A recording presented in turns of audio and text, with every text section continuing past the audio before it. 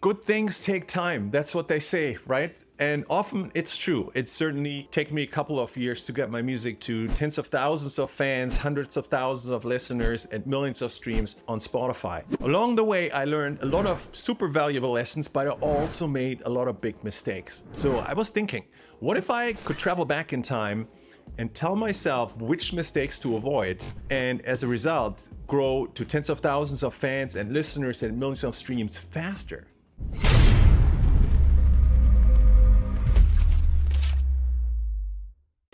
Hey, it's John here at Hyped, and in this video I want to talk about mistakes. I've been promoting my music for years, and while there are success stories, there are also mistakes that I make. There are mistakes that I experience personally, there are mistakes I see other music artists make. And so what I wanted to do in this video is share with you mistakes I've made and I've seen that have held music artists, including myself, back from growing a fan base and getting an audience much faster than they actually could. I don't want this to be the case for you. I want to help you get your music heard and grow that fan base and grow those listeners and streams, for example, on Spotify as fast as possible. And that's why I think it's important to be aware of these mistakes. Now, before we jump in, don't forget to hit the subscribe, the like, and the bell icon below so that you can get more videos like this on YouTube that help you reach and get more fans for your music. Mistake number one is a mistake that I've certainly made lots and lots of time, which is not being patient. When I drop a new song, I certainly oftentimes find myself being completely impatient. I want the song to grow as fast as possible. I want to see it on lots of playlists as fast as possible. I just want all of the good things happening for the song right away. But that's not always the path to the biggest results. And I was reminded of this actually just right now because I dropped a new song last month and I used Hyped's music ad automation to launch the promo campaign for the song in order to get listeners and streams on Spotify. And when the campaign started, about a day or two in, I noticed that the cost per conversion was around 40 cents, which appeared high to me, much higher than what I see with most of my longer running campaigns. But I reminded myself, don't be impatient, don't be impatient. So I let it run. And now, 30 days later, that campaign is converting at 19 cents, which means for the same budget, I'm now getting more than double the fans and listeners in Spotify. As a result, my monthly listeners on Spotify have gone up from somewhere in the 20,000s to now somewhere in the 30,000. So the impact here of not making this mistake, not being impatient, but being patient and letting this campaign run and let it optimize over time has made a huge difference. So to avoid the mistake of not being patient, my recommendation is if you're running ads for your music, don't try to judge them after a day or two. Give it at least 7 days, and if you can, give it 30 days. That's even better. If I'd evaluated this campaign after 7 days, I would have had to turn it off because it wasn't at its peak performance yet. But now, 30 days in, it's actually the best campaign I've running in all of my account. And it got there just by me doing nothing, letting the software and AI do its thing, and leaning back and seeing my listeners and my streams go up.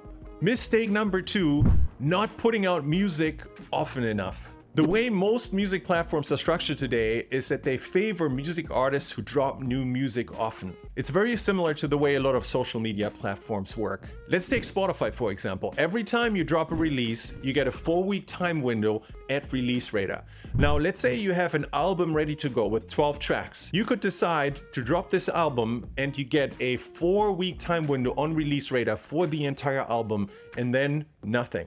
But if you take those 12 songs and you release them song after song after song, one song per month, you can stay on Release Radar for an entire year just using this album. I know making music takes time, but if you can drop at least a song a month in order to get a shot at Release Radar, a shot at editorial playlist, and another horse in the race for Discover Weekly. Don't make the mistakes of releasing just once and then waiting too long until your fans hear from you again or you give Spotify's algorithm another reason to promote you. Mistake number three, following the crowd.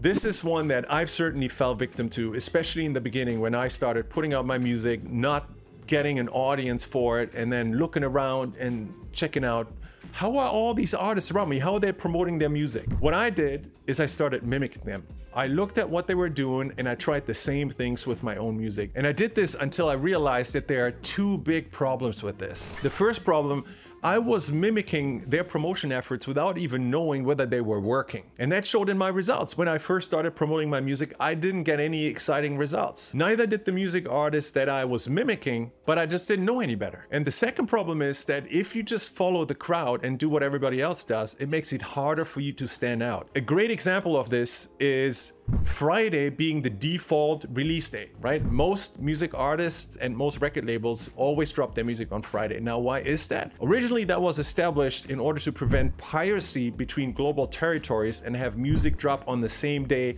all around the globe.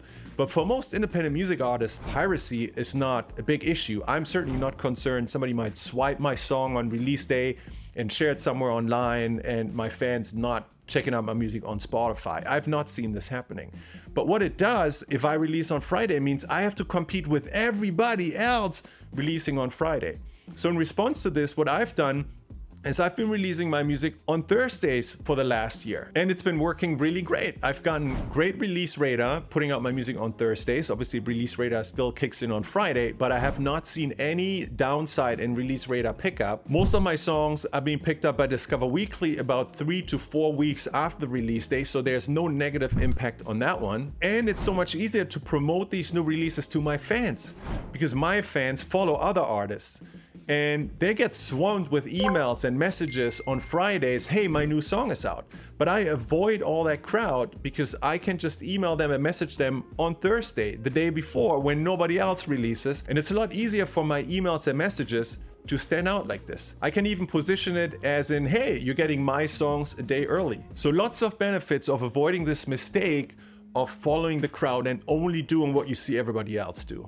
Mistake number 4, ignoring the time of year it is. When it comes to music promotion, there's definitely seasonality, and especially if we're talking about the holiday season at the end of the year, end of November and December, most music fans only have holiday music on their mind. So if you want to get the most out of your promotion effort and your budget, consider seasonality, and for an example, do not promote non-holiday music in December. It's just going to be an uphill battle. You're going to have such a hard time to be heard, and for the same time, effort, and budget, you're going to get much better results if you do that in January when people's mind is off the holiday season.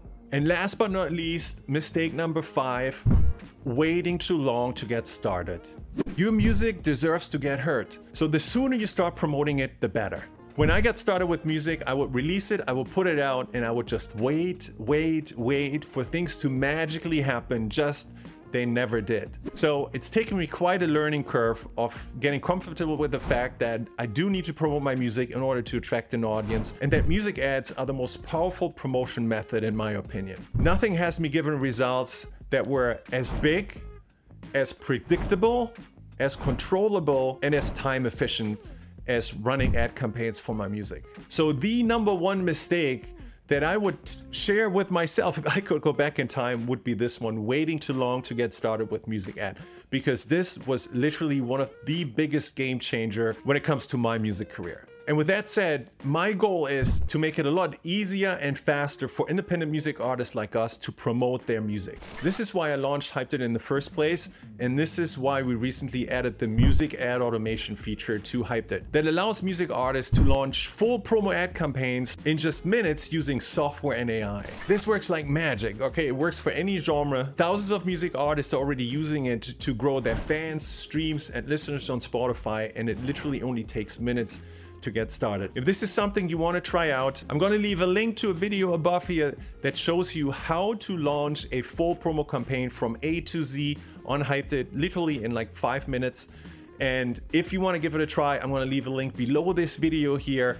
You can sign up for a free 7-day trial that allows you to launch multiple campaigns, see how many listeners, fans, and streams you're getting on Spotify before even deciding whether this is a tool you want to keep using. If I could go back in time and give myself that tool, now that would be the ultimate game changer. Sadly, I can't, but I'm using it now. And with this said, I hope to see you on the inside and soon in another video. Cheers.